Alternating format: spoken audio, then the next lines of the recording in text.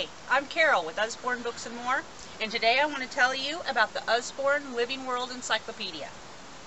This is a softback, full-color reference book that talks about animals and plants.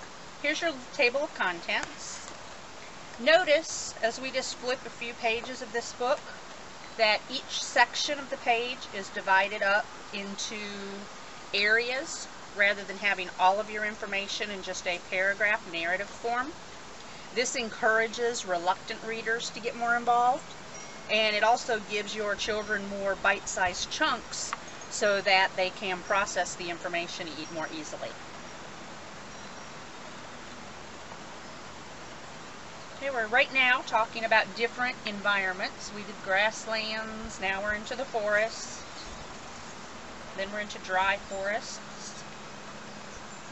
Notice on each page we're talking about, we give names to animals, names to the plants, drawings and illustrations of other things. Like this one talks about the animal's special mouth.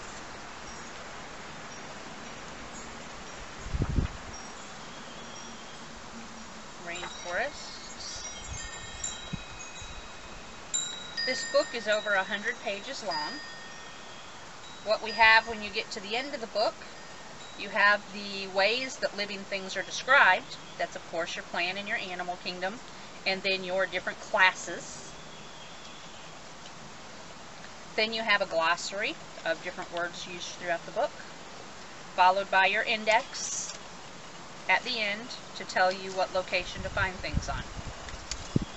This is the Usborne Living World Encyclopedia, and remember, it's always a great day to read a book with Usborne.